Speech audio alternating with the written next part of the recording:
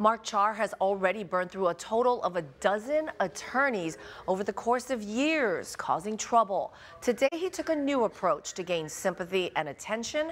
It failed. Char colored his face with a black pen, saying he was being treated like a black man in court. Char was driving home to Eva Beach in 2016 when he started road raging other drivers, stabbing and slashing them. He was convicted of attempted murder and 2 counts of assault. This was a case that you incited, that you provoked, that you almost killed an innocent motorist. No, it didn't happen that way. You cut off. The evidence showed, Mr. There was no evidence on my part. My lawyer failed to put in my video. He put no evidence on my behalf. None of my evidence was. The evidence showed. None of my evidence was submitted. Mr. Char, listen up.